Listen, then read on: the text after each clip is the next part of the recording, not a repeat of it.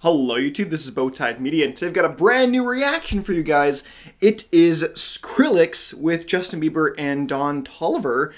Don't Go. Skrillex has been on a tear recently, coming out with a ton of new tracks.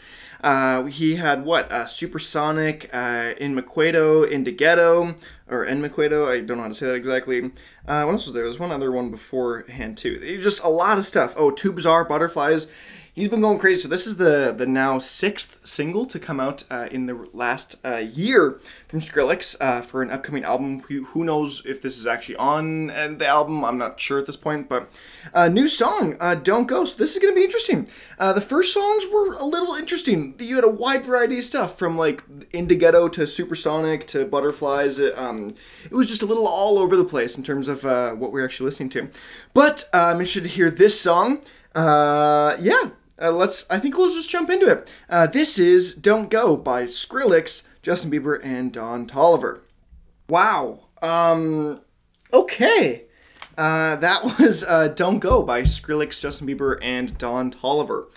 That was probably, of all of the 6 singles to be released this year, probably the safest song, I would say. That's probably the word I would use to describe it, is safe.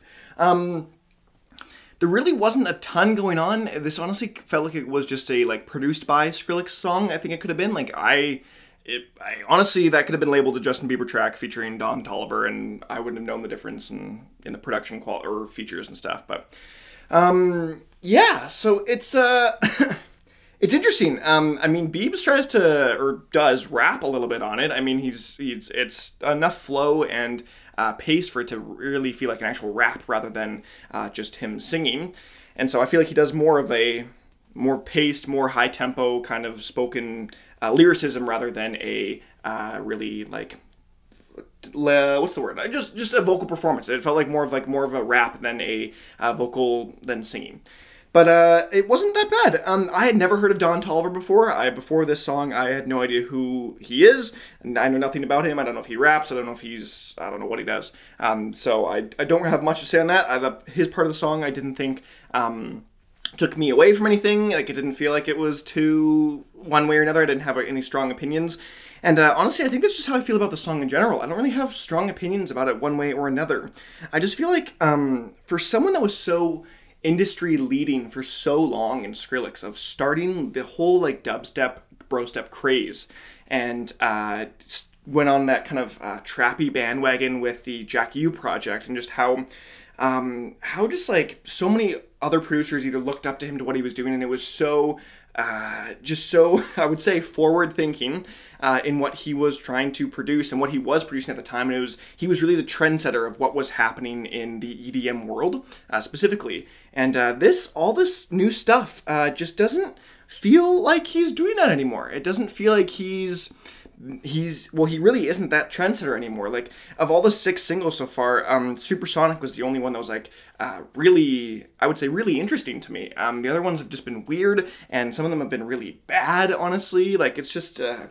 It's just strange. It feels like for someone that was so consistently ahead of the curve and defining what the EDM landscape was going to be like, and that does bleed into other genres in the music industry as a whole, that he's just kind of taken a step back and just been like, you know what? No, I'm just gonna do chill stuff. I'm not gonna do much anymore, and I'm gonna make safe songs, and they're not gonna be crazy anymore. And it's just, not that I need them to be crazy, but I feel like I expect more.